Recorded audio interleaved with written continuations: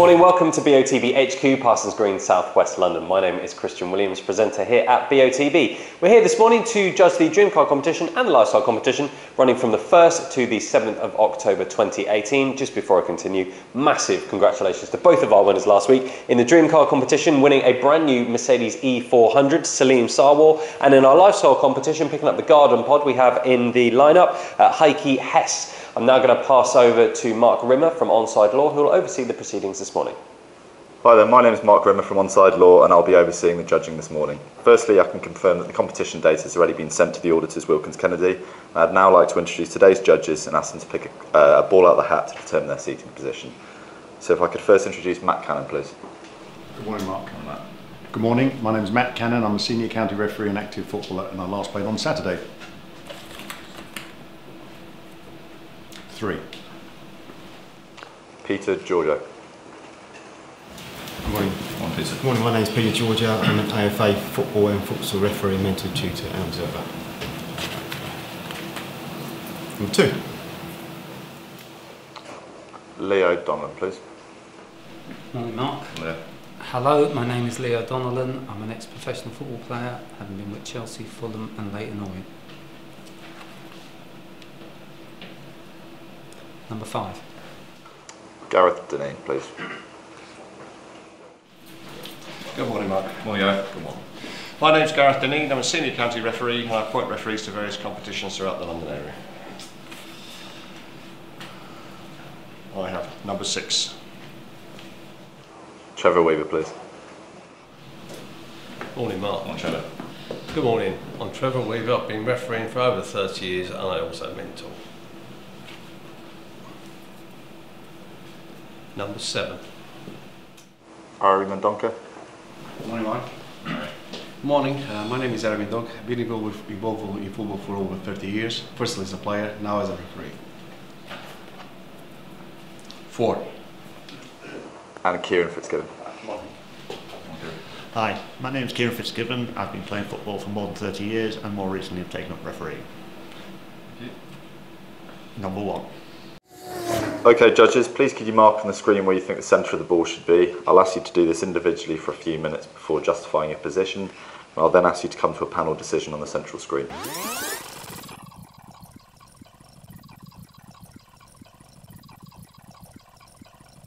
Okay, Matt, please could you justify the position of your cross? Yeah, mine's the red cross up here, above my colleagues. I believe this guy's just headed the ball. His hair's flattened on his forehead's furrowed.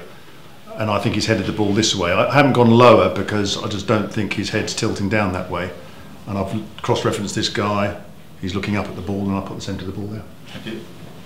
And Trevor, please. Yeah, well, I'm the lowest one and unsurprisingly, or not surprisingly, I disagree with Matt's interpretation of this picture. This player, I believe, has headed it. He's headed it down. This player is looking above and just going on what we can see from that picture. I decided the centre of the ball would be there. Thank you. And same again, please, Leo. Yeah, I'm the blue cross. There's 2 players in shot. I think this player has headed the ball as well. I think if you look at his shape of his head and his forehead and his eyes, he's looking down. I think the ball has been headed downwards. But judging this player, looking at his eyes, he's looking intently up this way, sort of directly above. So just with the height of him and this player being lower down, I think it's about there. Thank you. And Ari, please. Yes, my cross is the orange over there. I believe as well the player in orange, he just headed the ball, he flicked it towards that direction. He's looking that position as well, same one. Player on this side is the ball is about to pass just in front of his head, slightly to his right. I just cross-reference with the eye lines and I position myself over there. Thank you. Kieran, same again, please. Hi, yeah, mine's the grey cross here. I'm in the middle of a number of other crosses. Again, without any other references, I've taken the eye lines from both players. This player looks like he's obviously jumped higher than this player and headed the ball in a downward direction. This player's looking upwards. So I've taken the 2 eye lines as a judgment of where the cross is and put my cross there. Thank you. Peter? Yeah, mine's the purple cross there. In agreement with Kieran there, I do believe that the player has headed the ball. He's looking down. I've taken the angle from there, from the shape of his head looking down. And again with the guy here, like Leo was saying, we're looking intensely up this way, and where the intersection is, that's where I put the centre of the ball. Great, thank you. And last up, Gareth, please. Right, well, I come from a different area. I think this guy's missed the ball. I don't think he's headed it at all. I think he's missed it. He's jumped in front and missed it, and I think he's looking at the player here. He's rigidly concentrating on the ball which is above him in the foreground. Well, there's a yellow cross here, so I've taken a line up in this direction. I think he's looking at the player rather than the ball, so then it's a question of judging the height, and he's concentrating on the ball, so that's where I put the yellow cross. Thank you. Okay, judges, please could you come to a panel decision on the central screen. For your reference, the larger white cross is the calculated average of the 7 individual selections. Okay, once again, around the average, we've got 5 judges, and we've got Matt high, and then we've got Trevor who's low. So. Can we see what happens if we take Matt and Trevor out? See if we can chance vastly.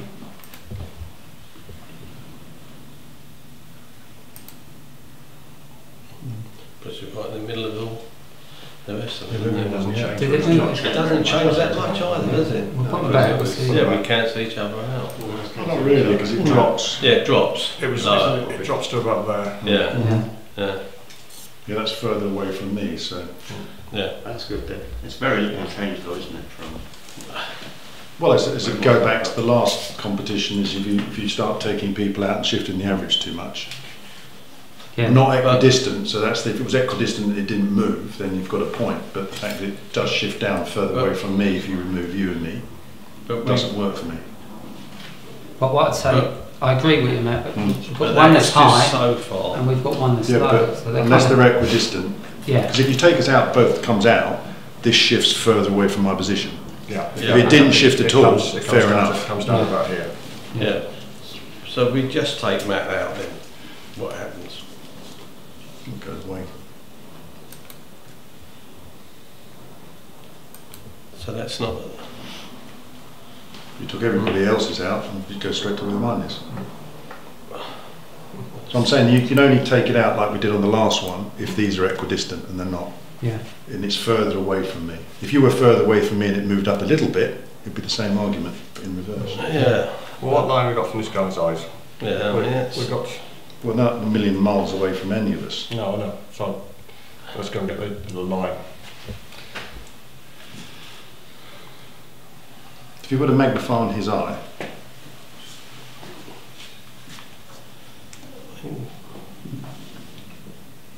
You see, 6 of I think he's just headed it. You 6 of you think he's headed it. I think he's missed it. I think he's just jumped in front of the player. So it really is irrelevant. Well, you can't say. To me, he's irrelevant to it. I think this guy's so rigidly concentrated on the ball. I don't think he's challenging, because I think if he headed the ball with the speed of the ball, he doesn't have chance to challenge. So he's just looking at the ball passing in front of him. That's my point. If he had flicked the ball, he wouldn't be concentrated so much on what angle. He would be sort of. Well, whatever reason, you're still in. Yes, agreed. In that. It's a question, I don't it's a agree question with your reasoning actually, but I mean, at least it's within. Yeah, well, I know it's coming from left field, so I just don't think he's headed the ball. I just don't think, if he's headed the ball, his eyes are open, which quite often is the case. but that's fair enough. But you're in the mix of these 5, Right, so the average for me is about as far south as I want to go. And if you look at this play, we feel it is just to the left of him. Yeah, definitely. The height is kind of, for most people, good, isn't it? So see, Matt's on the right line. If we get the angle, he just thinks he's higher than the rest of us. So he's not a million miles off. So once again, we should stick with the average. You think?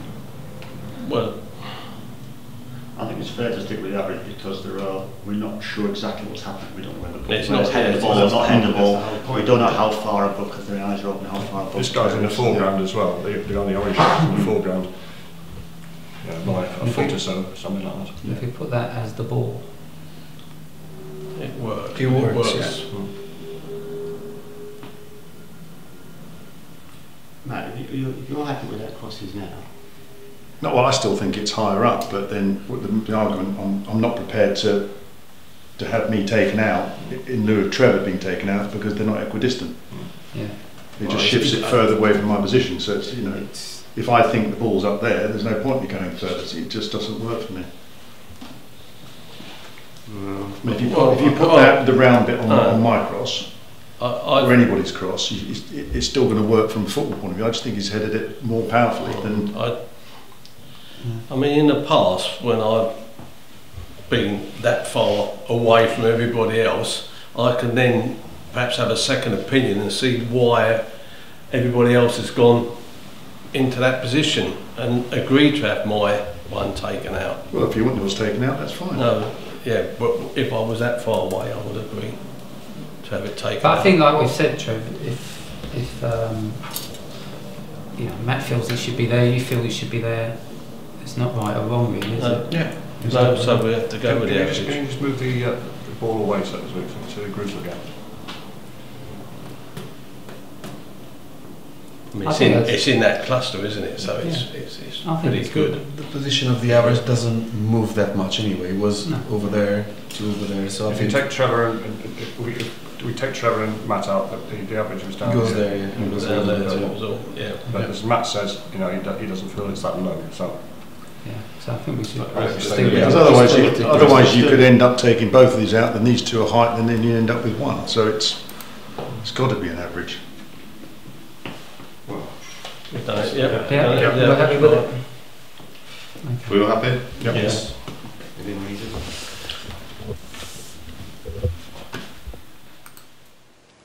So the coordinates submitted are X coordinate 2367, Y coordinate 908. Now these coordinates will now be passed to Wilkins Kennedy to calculate the winner of the competition, and they'll then inform best of the best. That concludes today's judging this morning. Thanks all very much.